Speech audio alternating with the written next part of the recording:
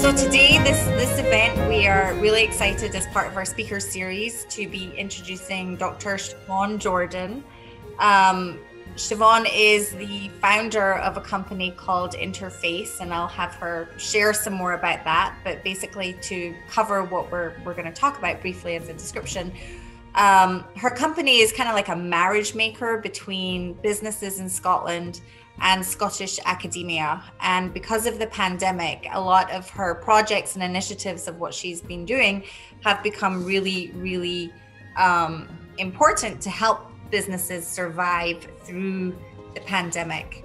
And so, Siobhan, just, to kind of kick off, why don't you tell us a little bit about yourself and why you founded Interface? And welcome, by the way. Thank you so much, Irene, and it's been fantastic to join you all. I'm christening this my transatlantic session, and I know it's midday with you, but it's a beautiful evening here in Scotland, in Edinburgh, where I'm based. So delighted to be joining you all. So, how did I get to be founding director of Interface? Well, that's a great question to start off with, Irene. My background is quite mixed. I had my primary degree is in industrial biotechnology, and that gave me a little bit of everything, from process engineering to marketing to accountancy, and throw in cellular and molecular biology in there as well. So you can kind of see that I like a bit of an adventure and a challenge. But throughout my whole career, I've been involved in, I suppose, knowledge and education and how that actually makes an impact. And so for me, although I suppose majored in looking at retinal diseases and headed up a research team that was very much looking at retinopathies and cellular therapies, etc. I think when I decided to kind of take a stand back and look at my career, I was very attracted to the world between businesses and academia. And prior to actually establishing Interface, my role was actually looking at technologies that were coming out of Scottish universities that were available for investment. So that was actually looking and working with the universities to consider how could they form license deals with large companies, or indeed create new companies, spin-outs and startups. And whilst that was a fantastic job, and it was very much about how you build, the team around an investment, when I was talking to lots of Scottish companies about would you be interested in a particular technology, the question always came back was, not particularly interested in that one, but do you have a solution for my problem statement here? Which was always a kind of a really interesting problem.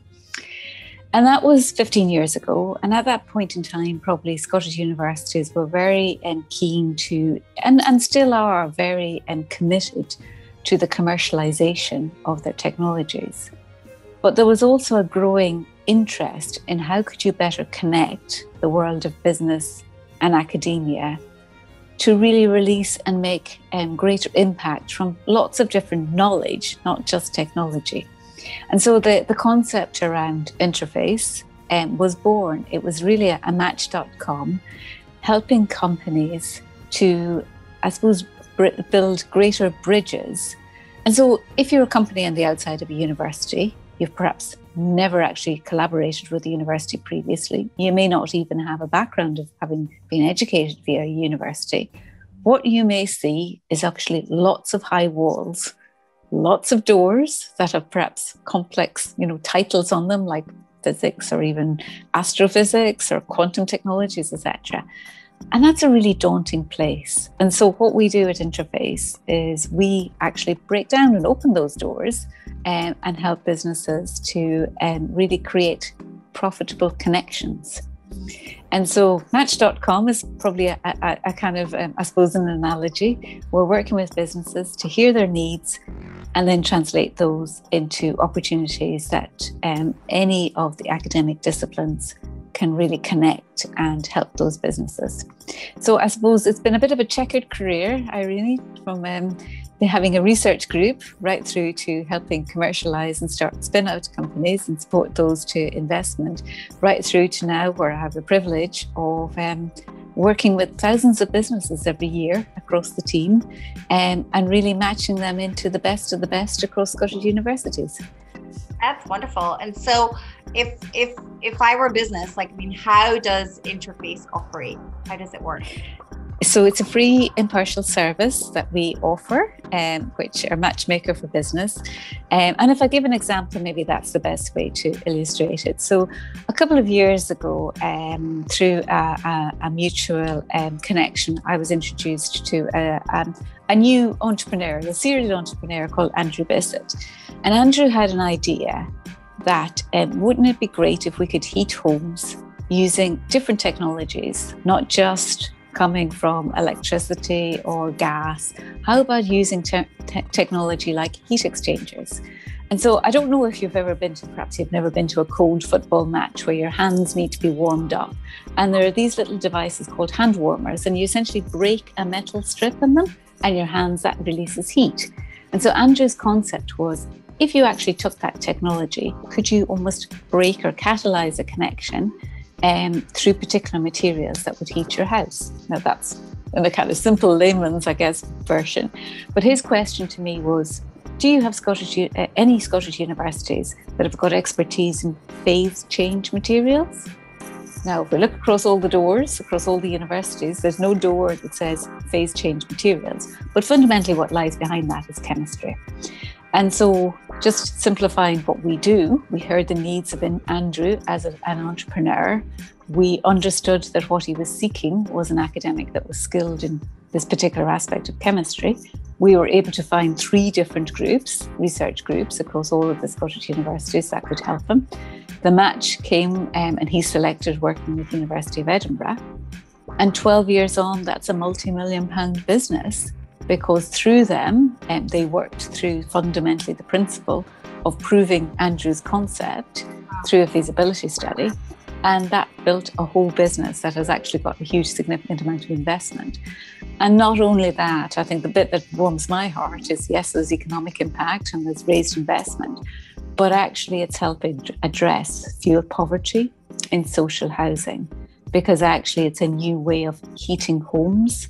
And it's not just about the kind of convection and releasing lots of heat through radiators. It's actually a much better and a much more economical way of heating homes. So perhaps a kind of case study, I always think a picture is 1,000 words, but in through that way, you can hear that we can work with companies, be it very, very early stage, or be it multi-million-pound companies that are based, overseas. All of those have got particular problem statements. They might be short-term problem statements, they might be really long-term disruptive technologies. And our, I suppose, raison d'etre is really, let's quickly unlock all the relevant expertise that we can wrap around that company, and they can actually, really power ahead. That's really fascinating. I can imagine that for many small businesses, the thought of collaborating with a university and all of the knowledge that goes with it would seem really quite daunting. How do you go about helping small businesses really navigate through the system to find the right partner? And it is about navigating. I think core to Interface's principles is exemplary customer service.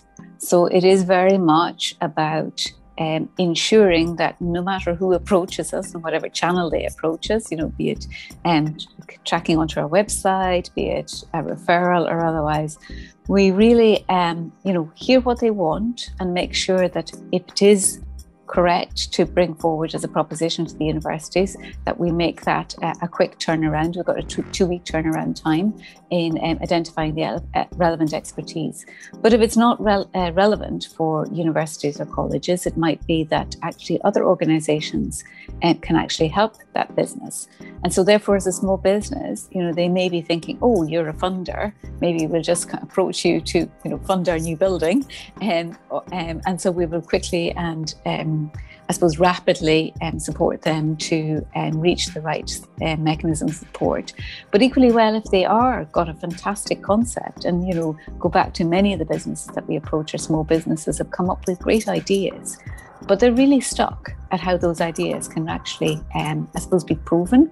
They need to develop demonstrators. They need to get independent verification. Do their ideas have actually validity? And that's where we come in, and we can really help identify who can work with them. Now, some of them go no further than a conversation. Again, we've had businesses, small businesses, with what they think is a fantastic idea. And then they have a conversation with an academic team, and it turns out what they were trying to do was against the laws of physics. So no matter how well they tried to develop that product in-house, it was never going to work. But that conversation really helps the business to perhaps not put resources against something that's never going to work. So that fail fast and fail quickly is just as important as the companies like Sunamp that I just described earlier, that's a multi-million-pound business now because of unlocking academic expertise. This is so fascinating. So if I think about Scotland as a country, Scotland takes a huge pride in its education system. I myself was educated in a Scottish university, and I know that the professors and the students themselves are all very proud of the work and the research that they are outputting into Scotland. The knowledge that they're creating, developing, how is this being transferred over to the country as a whole? Like, is this knowledge benefiting Scotland? It's a really good question. So I think from the work that we've done, and the companies that we've helped, we've got independent economic analysis that says it contributes about £19 million to the Scottish economy every year and supports thousands of jobs. So if you take the economic piece, that's significant, and that's just the interface part, and the universities themselves are doing significantly more. And so that's hugely important to the Scottish economy in knowledge delivering impact. But I think a lot of the businesses, perhaps their starting point is not just economics. Yes, all businesses want to make profit, but there's also an increasing drive to give back. And that's, I think, what's exciting some of the academics is the fact that the knowledge has much wider societal impacts. And it can have much wider impacts to support, some of the tools that we're developing that are actually supporting better education. They can help in terms of, a greener, fairer economy. Some of the principles that we now have in Scottish Government around low carbon economy, what we do with waste, how do we add value. So I think the products, processes and services that emerge from partnerships are not just supporting economic growth within Scotland. There's a whole ripple effect of huge impact. And I think also, you mentioned about the strength of our education system in Scotland.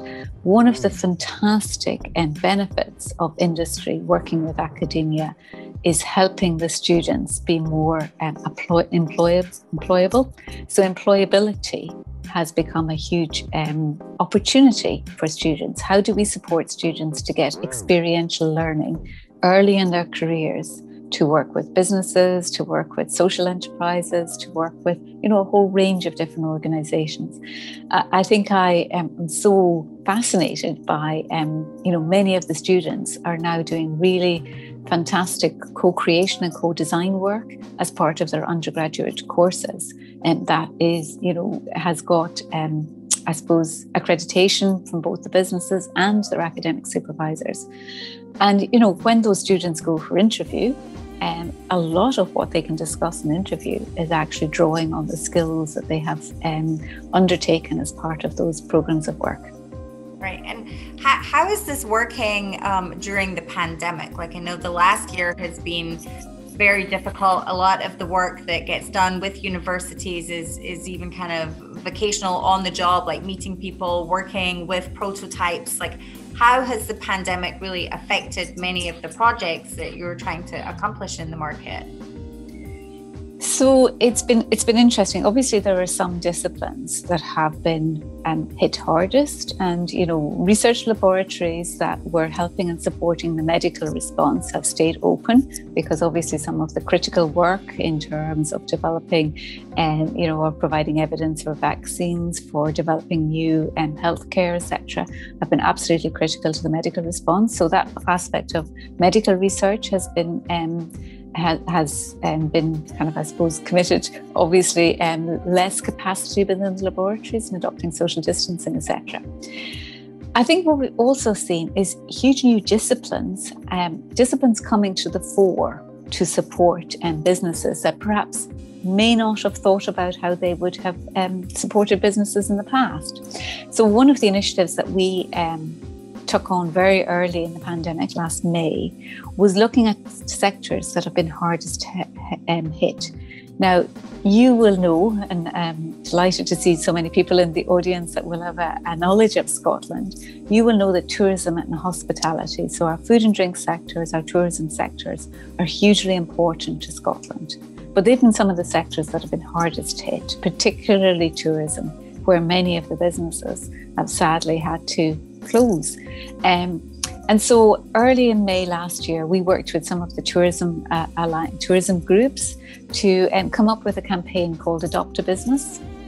And that campaign really worked across many of the academic teams in business schools. And we matched them into some of the tourism businesses to really kind of look at what were their action plans, what could they help, and kind of, what some of them said, holding on to hope, what could they plan for the future when they were allowed to reopen post-pandemic. And so that's really helped, I suppose, develop a resilience within our tourism and hospitality sector. Many of those programs of work have really helped the tourism businesses to plan ahead, to look at how can they maximise new knowledge around immersive technologies, around virtual reality, around building that experience and engaging an online audience. And, sitting here this morning, we've got a fantastic online audience. And I even said this morning, we couldn't have survived and thrived through a pandemic if we were relying on old technology of 10 years ago. If we were all trying to make mobile phone calls, how would we ever have connected? And so I think that whole digital experience has been a huge, and through the Adopt a Business program, has really helped our tourism and hospitality industry think about how they will actually open up and be much more, I suppose, about building their international connections even through a pandemic. And that's just one example. I think there's been a lot of work through the food and drink sector of looking about new distribution models. Many of the food and drink companies that would have previously relied on distributors are now engaging directly with their consumers. And so that's challenged them to how do they actually connect, hear their consumers, develop new products. And although Scotland, has got a huge track record of real strength and innovation across life sciences, across engineering in our universities, I think what this pandemic has also shown is new disciplines in our business schools, but particularly around artificial intelligence, machine learning, has really come to the fore. So our digital data capabilities have really certainly driven a new wave of invention and innovation across both education, but across all sectors throughout Scotland. This actually kind of leads me to my next question. I was thinking about the types of support that you offer businesses. It sounds like you are generating much more support in the technology, artificial intelligence, machine learning types of initiatives because of the pandemic. Can you talk about how your support has maybe changed, in terms of how you service the needs of these businesses? Like, how has that changed specifically? So in terms of, I suppose, even as interfaces as service, we a year ago, we're spending so much time meeting companies at events. We were going along to their premises and having meetings. We were, we're a team of 20 that are scattered throughout the length and breadth of Scotland, from Highlands and Islands right down to the borders. And we would meet regularly as a team. And obviously, exactly a year ago, all that stopped. And I can remember, like many team leaders will have conversations with their staff going, not sure what's going to happen next. And so we were preparing, I suppose, mentally, as will we not see any opportunities come through at all from businesses. But actually, the number of businesses that have approached us is up about a third. So we're up about 33%.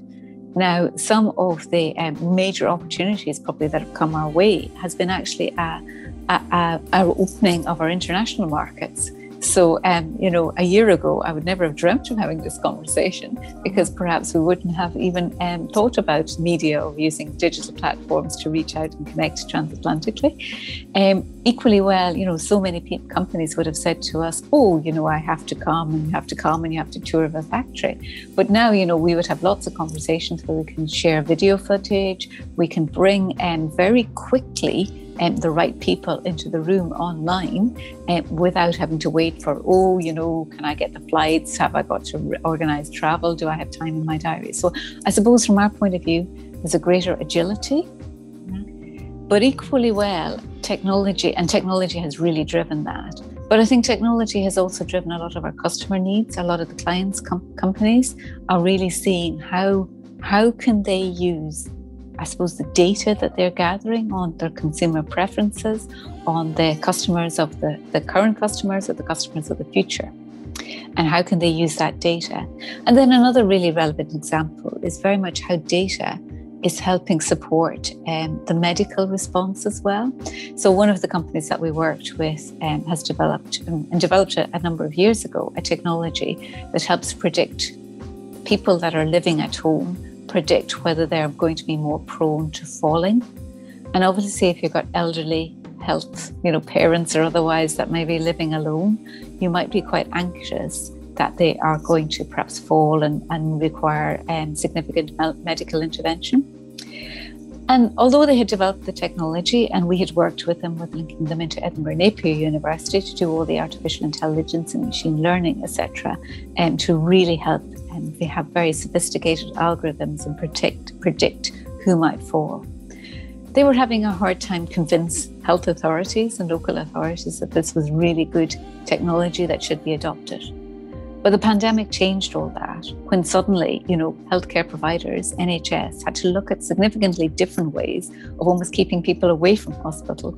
And so technologies like that have really come to the fore in keeping elderly and people safe in the environments, and having greater predictability and greater machine learning and AI to be able to help support people at home. So telehealth has become a huge opportunity for many different universities and companies working across Scotland.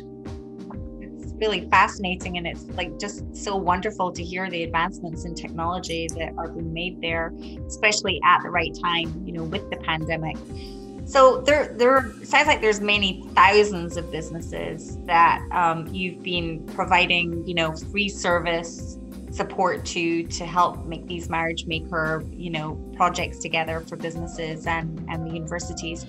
Can you maybe, in the last few years that you've been working, talk about one or two of the partnerships that really stand out for you and what made them different? That's a really good question. So I always like ones that almost, touch the heartstrings, dare I say.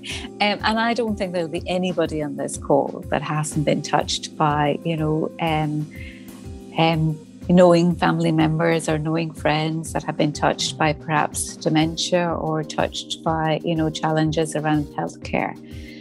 And I think some of the programs that we have really helped in helping understand and bridge that gap are ones that are very dear to my heart. So I'll describe one of the partnerships that we worked with Studio LR, which is a design company. So fundamentally, they really work with lots of different organizations in designing fantastic brands. But the lead person in that organization, Lucy Richards, heard me speak at an event a couple of years ago, and she approached me and kind of said, look, I've always had this passion for how, as a brand agency, we can really help people to design better when they are designing public buildings. So often, when you're designing public buildings, you like really funky, perhaps architecture or symbols. And so, you might have on a door of a laboratory, some fantastic symbol to kind of represent, what's going on, etc.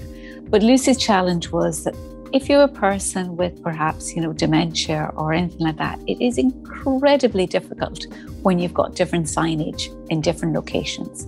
And that familiarity and that knowledge of knowing that, you're I'm going to say walking into the correct laboratory is hugely important. And it's not just laboratories, it's, common symbols around people, around other aspects. And so she had come up with this concept around, could there be a common currency, I guess, around developing a series of symbols that really help groups and help.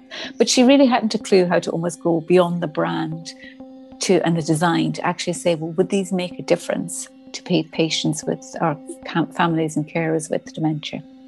So we were able to link her into University of Edinburgh and University of Stirling. And through that partnership, they worked with focus groups and with practitioners that were actually skilled in fundamentally understanding the many different stages of dementia and caring and what actually fundamentally happens with respect to recognition. And one of my proudest moments has been the fact that symbol that they have identified, and I can kind of share the link, has been adopted by many different architects. And I was sitting in Edinburgh Airport when I could fly, so that's about a year ago, a little bit more, about 18 months ago. And I was sitting outside a series of laboratories, and here is this signage that had been developed in partnership with the universities, actually showing the kind of symbols of outside for patient, for everybody to understand the kind of common, and a little story about how it had been developed in partnership. And I think, oh, that was really nice because it's something fundamentally I had been involved in matching that connection. And I think, that's just probably one that doesn't, is never going to make masses of money for the business, but actually has really taken forward a huge, I guess, acknowledgement that whilst we all might like particular, uniqueness within architecture and buildings, actually there's some common threads and symbols that need to be respected because of everybody, being inclusive. Yeah, that's a really nice story there, and something that will change people's lives, right? I mean, such a small thing, but very important. Do you have any more to share with us? Well, we've created over 2,600 partnerships, and it comes some every day. So hey, and if anybody's interested, there's a whole series of case studies on our website. So happy to peruse those and happy to share the link. But I'll just very briefly give you another one, which is a multi-generational company that we've worked with. So essentially, Scotmass is based in the Scottish Borders, beautiful countryside near Kelso. And I started working with the founder of the company, Derek Cameron, a number of years ago, and he had me proudly down to walk around what was a very small factory at that point. And I've continued to work with Alistair, his son, who's now the new MD, or the kind of taken over the MD of the company a number of years ago. And so Derek was a serial entrepreneur. He had so many ideas. And my biggest challenge, I suppose, one of the opportunities was, Derek, which problem will we sort first? Or which problem and which product will we unlock expertise to help with first? But there were two fundamental areas of the business. One was actually working on water purification and novel ways and a novel technology to address some of the challenges within the developing world of water purification. And they have systems that are developed on chlorine dioxide, and that I suppose we have helped them in multiple ways to enhance the product processing and the manufacturing of those products, but also the fundamental chemistry behind the chlorine dioxide mechanism. They've worked with multiple universities from Strathclyde to Heriot-Watt to Aberdeen, etc. But the other half of the business was developing personal care products. And that was around skincare products, as much as brilliant products that don't allow Scottish midges or mosquitoes or otherwise to bite you. That sounds and like again, a project. yeah, absolutely. And what's been fascinating is because of the pandemic, a lot of the problems a lot of the water companies that they were working with in developing worlds. They couldn't travel. They couldn't actually make that happen overseas. But actually, they were able to really rapidly pivot the personal care market and to develop sanitizer, but also to look at some of the products and sanitizers that were needed for the NHS. And so whilst that was operated at two different separate streams of the business, or two different separate business units, they've meshed together over the last year. And, kind of really use some of the water purification methods and manufacturing at scale to be able to also develop the personal care market. So it's been fantastic to look at that company thrive, but also how they've remained really committed to their local area and the place that they're based in. And so again, go back to some of the staff or some of the people that live in that particular area. They've taken them on as apprenticeships, and the apprentice would have been working in the hospitality and care industry. And so essentially we're out of a job. And Alistair has been so committed to helping his local area, has really taken them on and now upskilled them in engineering and manufacturing. So we've got a kind of complete circle where, they're working with the educators on how do you take somebody that's skilled in hospitality and cooking to actually become an engineer of the future. So that's how the education aspect is happening, along with pushing the frontiers of new products for sanitization in some of the hospitals. That's really so. Yeah. So some of the projects that you're working on have really involved accessing skills and talent and working with students, right? What is your experience of managing these projects when students are really involved? Well, there's no doubting the passion of students to be able to help and work and have that experiential working. And I think it's also really great that the students get an opportunity perhaps to think about collaboration management, is the phrase I use. So it may be their first, time that they've got to, I suppose, think about how do they communicate, how do they present results, how do they actually, make sure that companies are hearing on a timely basis what's happening. But they also have to kind of, I suppose, think about how does that fit into their coursework? Is what they're doing, going to strive to be the best? It may involve a group of students working with the company. So that again will help, think about a team. And I think also what emerges from that may be the entrepreneurs of the future. So as part of the coursework, the students get a taste for, this is great. I like being kind of involved in a business. And so they may think up of some of the ideas of their own that they want to craft around a business and get that kind of idea out to the marketplace. Or indeed, we may have entrepreneurship. So those students, when they're then going out and working in the world of work, may themselves be driving new ideas and have the confidence within the company they're working with to say, hang on a minute, is there a better way of doing this? And I think that's where, the more experiential learning that can happen through the education system, the better. It's a win-win for everybody. Right. It's such a confidence builder for students to be able to participate in these types of projects and get those skills and share their knowledge and their, innovative thinking out to the rest of the world. The partnerships that you create, I'm assuming, they can be created and established with multiple types of organizations, whether they're private, public, academic sectors, all very different in how they operate in today's society. Do you feel that one approach works for everybody, or do you have to really kind of cookie cutter that's an American term there, by the way, do you have to customize your mission in terms for different ways of working for each of these types of sectors? So there are some fundamental principles, I think, that are at the heart of any successful partnership. I think every company, every organization, be it public or private, you have to kind of have a bespoke conversation with them. But actually then the principles of identifying, the right expertise, the capability and capacity, we have well-honed processes to be able to do that. But I think it's fundamentally, I think for looking across the partnerships, if you're going to collaborate with anybody, you've got to think about some fundamental principles like communication. I always think that if partnerships go wrong, somebody somewhere is waiting for something to happen and never actually raised their hand and said, should we be actually waiting? Should somebody be talking here? So communication for me is absolutely critical. Partnerships, be they public, be they private, there's a fundamental trust that needs to be established. I always talk about, is the chemistry right?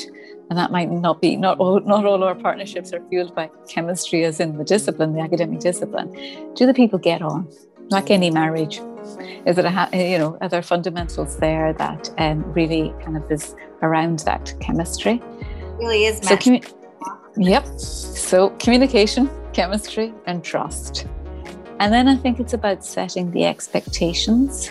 So, if you're working with an academic partner, maybe that you're going to get a fantastic proving of an early stage concept, testing that demonstrator, testing that feasibility. But are you going to have a product that's going to be absolutely ready for the shelves of Walmart, within 2 weeks? No. So I think it's about managing those expectations and what will be delivered through the partnership. So when you talk, that's all very important, the communication and the matchmaking and everything. When you talk with your businesses who are coming to you for help, what are the top tips that you provide to them for getting the most out of the collaboration? So I kind of have these open conversations in terms of how much resource do you have? So if you're going to enter a collaboration, you need to put time aside to manage it. It's not that, you need to put people resource. So, and I also think, and I also encourage perhaps if you're talking to the MD, it's a really fantastic opportunity for a team leader or for, other people within a business to actually, learn and develop on how to manage if they're managing a collaboration. So what resource do you have in place? And that's financial and that's people resource to manage a collaboration. What's your expectations? If you're expecting an end product that's ready for a shelf, might need to rethink that one.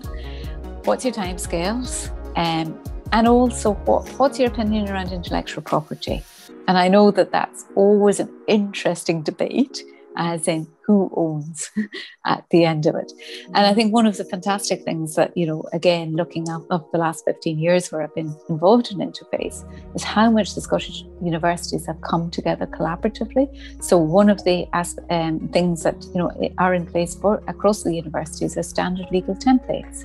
So if a company is working with a university or a particular way, there will be a legal template, a standard legal template that illustrates to the company exactly what happens, with respect to intellectual property. So these are great starting points that it's very clear up front to the company what way the working practices are going to happen. And that's about openness and transparency.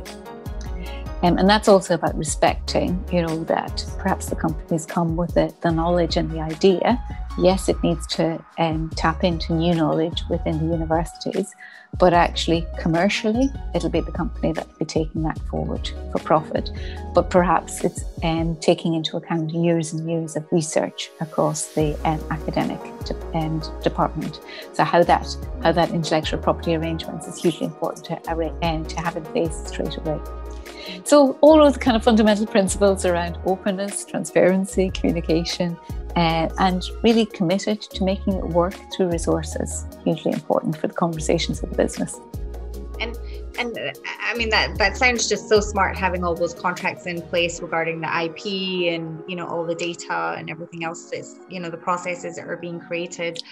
When you have a company who comes to you with an idea, are you always trying to find somewhere to match them up, or do you ever actually say no to people and say, love this idea, but just, either the universities don't have the bandwidth for this, you don't have the bandwidth, or you don't think it's a good idea? Like, what is your decisioning process as the gatekeeper between the university and your business?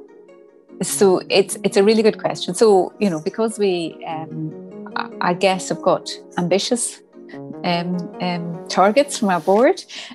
We want to make sure that the partnerships we bring to universities are absolutely the best of the best. So the good benchmark is, for 95% of the propositions we bring to universities, we identify expertise, and about 90% of those go to discussion. So that's a really great, standard to have.